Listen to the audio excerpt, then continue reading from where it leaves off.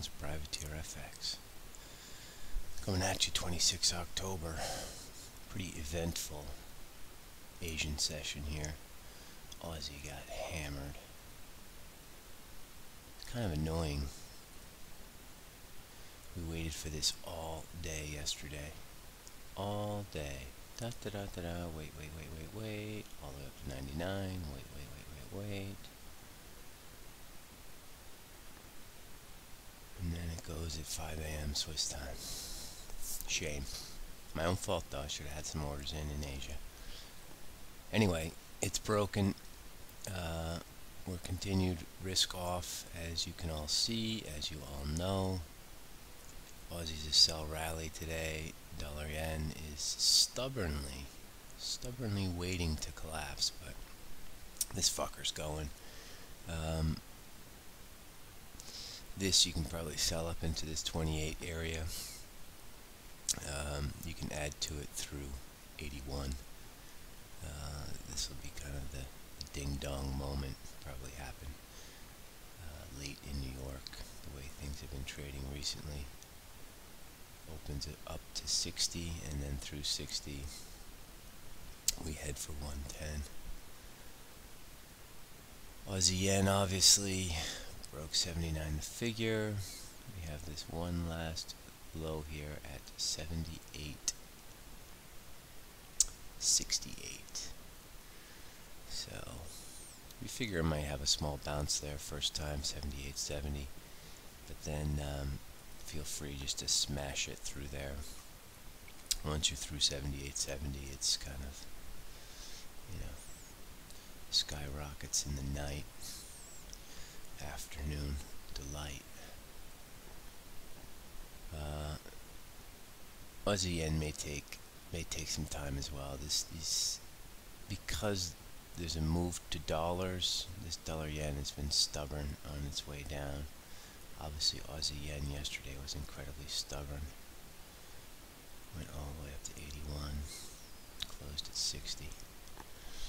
Equities are going to make new lows today. Where are these fuckers?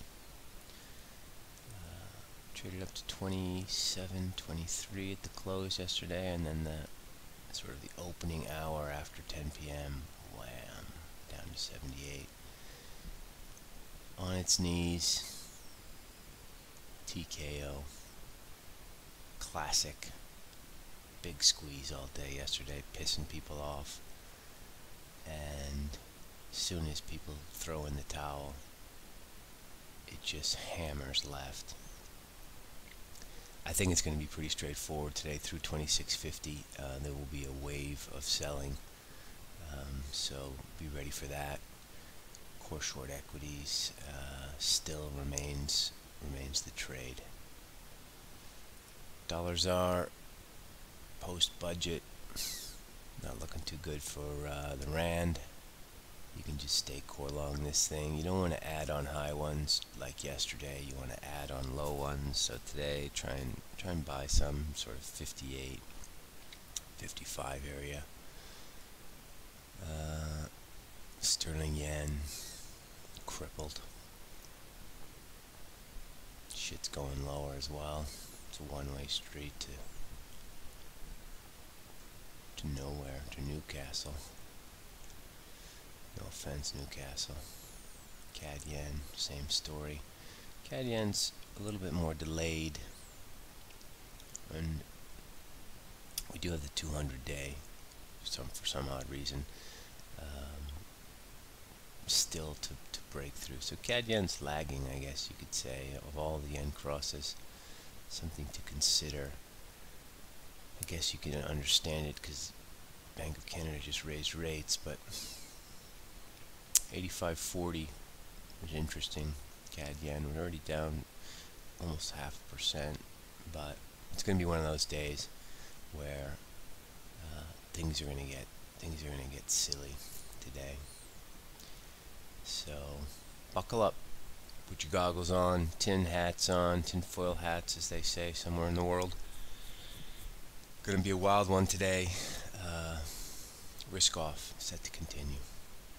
I got to get set up here, people. Good luck out there. I will and a good weekend once it's all over today. I'll catch you guys on Monday and on Twitter.